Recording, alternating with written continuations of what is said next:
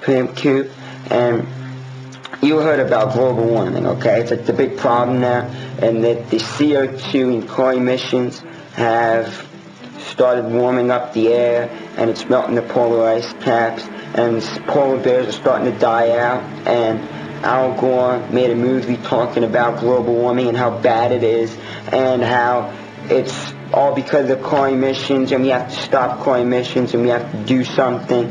We have to stop these companies from letting out all the smoke and gases that are polluting the air, that are making it warmer. Teachers told their kids about that. Scientists even back up what Al Gore's saying. And then you hear people on the TV and news saying the same exact thing.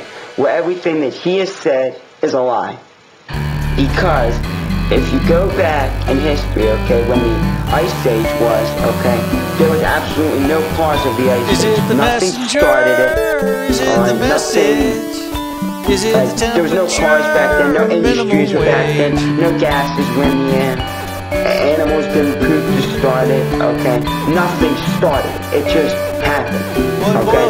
There was no reason why. You could go back in time and say, oh, the Ice Age started because of this or that. Because there's nothing that pinpoints why it started, okay? You can do research for billions of years, okay? You might find something, okay? But the main part of the Ice Age didn't start, okay? For any big reason. It just happened.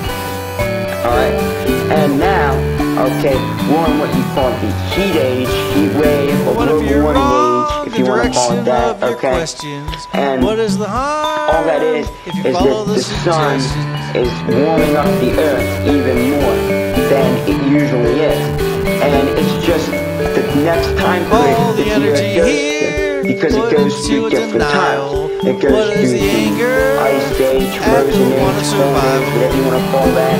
Then it goes through the Heat Age, Global Warming Age, Warming Up the Earth Age, whatever you want to call that age. And it goes through the cycles through every so many years, okay? Which, I don't know how many years it's been between the Ice Age and now, but nevertheless, however many years it goes through, it gets to another period of time.